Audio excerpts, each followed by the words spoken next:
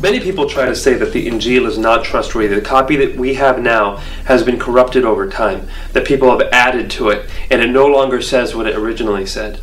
But this isn't really possible.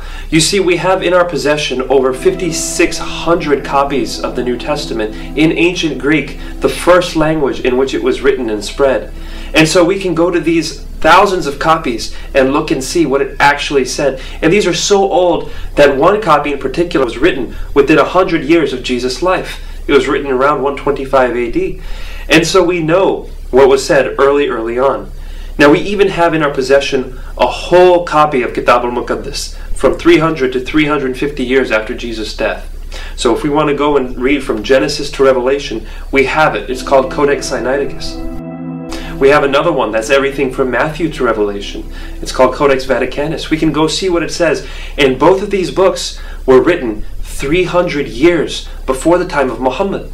So when Muhammad was here and he refers to the Injil, we know exactly what he's referring to because we have books from that time in history.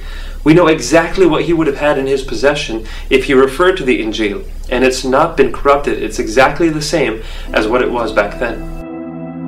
In comparison to the manuscript record for other major historical writings of the ancient world, the Injil has far more manuscripts and far earlier manuscripts, with at least 5,700 ancient manuscripts in the original language.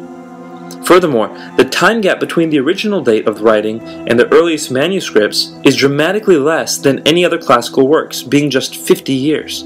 It doesn't stand to reason that a group who cherishes the Word of God, who have been entrusted with the book of God, the Torah, all the way down to the Injil, would let a faction actually take their spiritual patrimony, their heritage in the scriptures, and actually pervert that without them saying nothing.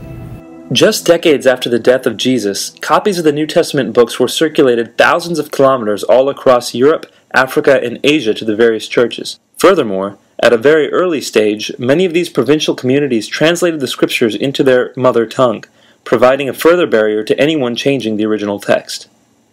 What are the odds that the Jews or the Christians could seize all of the copies that were there in the world? We know that just the New Testament manuscripts, and there were over 5,000 of them, to say nothing of countless hundreds of thousands of fragments. Who could have seized all of those and changed the text in a uniform fashion so that they would all say the same thing? Further powerful evidence for the New Testament's reliability is over 1 million quotations of it found in early Christian writings. Many of these early disciples of Jesus had met and knew personally Jesus' first 12 disciples. If all the New Testament manuscripts were destroyed, the original New Testament text could still be reconstructed almost entirely from quotations of it in the early writings of Christian leaders alone. In other words, if we deny the historical reliability of the New Testament, by the same standard we must far more strongly deny every other historical record of ancient civilization, including the Quran.